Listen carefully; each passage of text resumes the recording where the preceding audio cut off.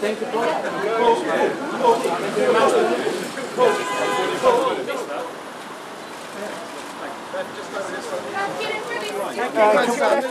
Can we just have one on the right again, please, Paul? Just one more to the right, please. One to the right. Right. Spin your body to your left, please. Oh, right, no, to your left, please. London, 8 million of us, all with our own dreams. A world of play, bursting with opportunity, where the streets really can be paved with gold. My name's Sam Smith. Yeah, that isn't me. This is me. Busy working on my own dreams. Smith, I'm watching you. Straighten that name badge. So, if you want something, all you have to do is ask, right? It's a family stuff first.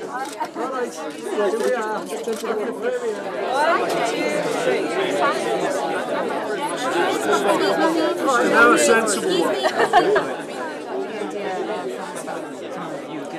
Well, originally the story was set in New York, and I changed it. Then it was set in London, and it was a script that probably started 3 or 4 years ago, but probably only really got a hold of the story in the last year, and then kind of developed it. So, but where it started from was the idea of a kid who comes from a kind of background where, if anything, he's underprivileged, and then lives in a world of great privilege and wants it, but loses sight of the value of anything. This is my friend Sam. Hi, Sam. How are you?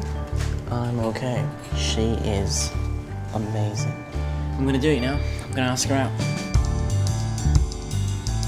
Are you looking for anyone in particular, sir? Has anything caught your eye? Definitely. Get down!